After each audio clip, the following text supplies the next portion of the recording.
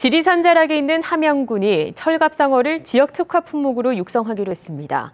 진액과 화장품 등 2차 가공품 개발이 한창인데요. 내년부터는 철갑상어 알도 생산할 예정입니다. 보도에 송금한 기자입니다. 해발 700m 지리산 자락에 들어선 양식장입니다. 1,800제곱미터가 넘는 국내 최대 규모 철갑상어 양식장엔 3만 5천여 마리가 자라고 있습니다.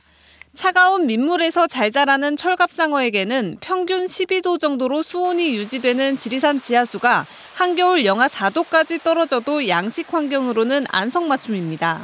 냉수어종으로서 추운데도 아주 강한 생물입니다. 그리고 함양은 청정지역이기 때문에 이런 지역에서 키우는 게 차후에 좋지 않겠나. 지역특화품목으로 육성하기 위해 시설과 철갑상어 진액 개발 등의 국비와 군비 등 8억 원 이상이 투입됐습니다. 함양군은 캐비아를 활용한 주름개선 화장품 등 가공품 개발로 철갑상어 산업을 육성할 계획입니다. 철갑상어 양식을 통해 어육으로 판매하는 것보다 고부가가치 산업인 제품 개발을 통해 농가 소득을 더 높일 것으로 봅니다.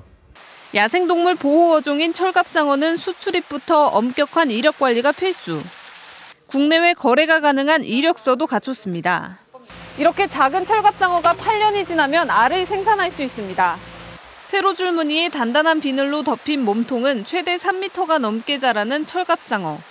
함양군에서는 내년부터 철갑상어 알인 캐비아를 생산하기 시작합니다. KBS 뉴스 송금환입니다.